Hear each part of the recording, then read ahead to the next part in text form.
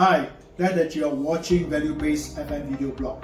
For those who are watching for the first time, my name is Stephen Yee and I'm the author of the book Value-Based Facility Management. I am committed to share at least once a month, every Wednesday of the month, on how FM can be a value-add function and a business advantage to organization.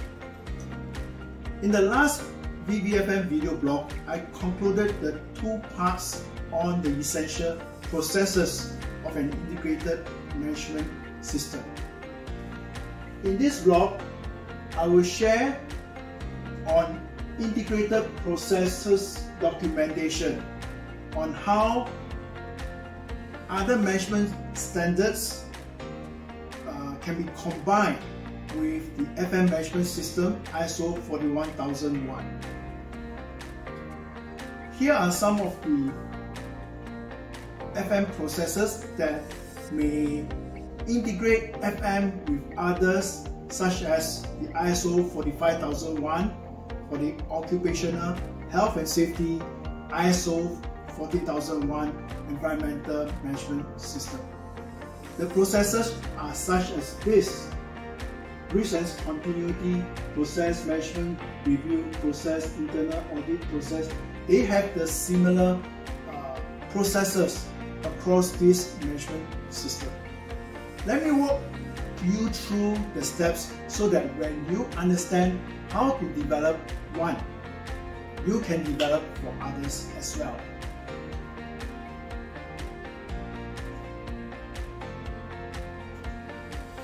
Okay, step 1. State the name of the process, the owner, and the version. Step 2. State the input. In this example, I will be working on records control process. The input being the documented information, the information to be preserved. Step 3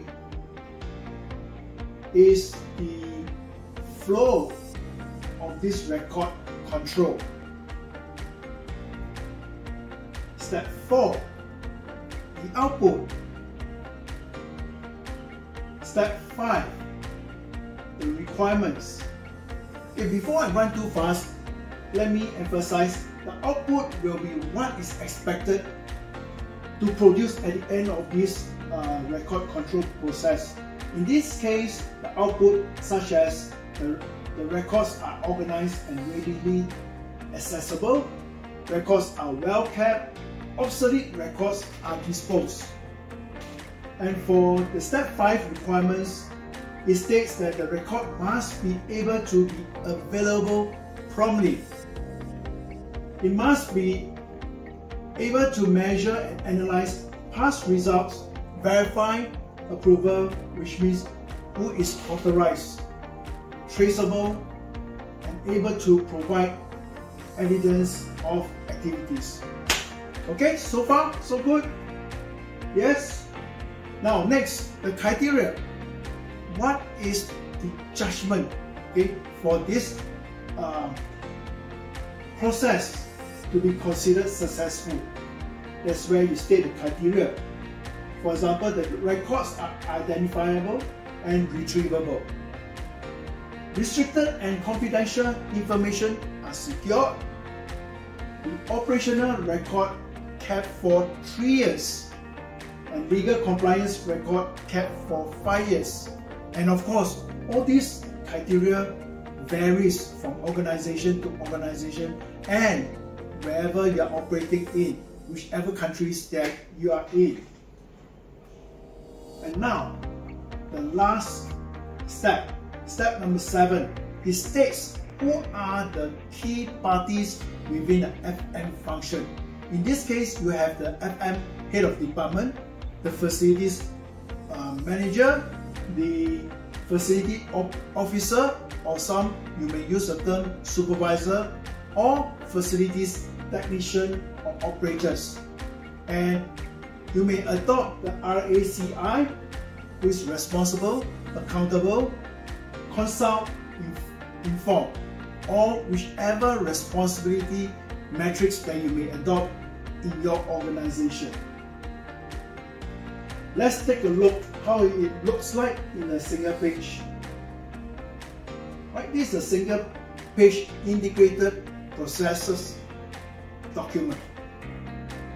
And the intention for doing this is such that it provides clarity, consistency, and conformity to the ISO management system standards.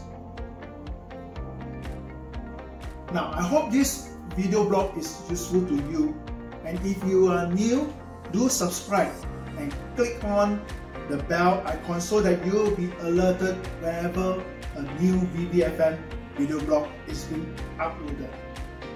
Please forward this video blog to your colleagues or friends in FM whom you think this VBFM video blog may be beneficial to them. A heads up for the next VBFM video blog. I will be announcing the launch of my 4th FM book, and I'm excited to share with you. So stay tuned. I will see you next month, first Wednesday. Goodbye.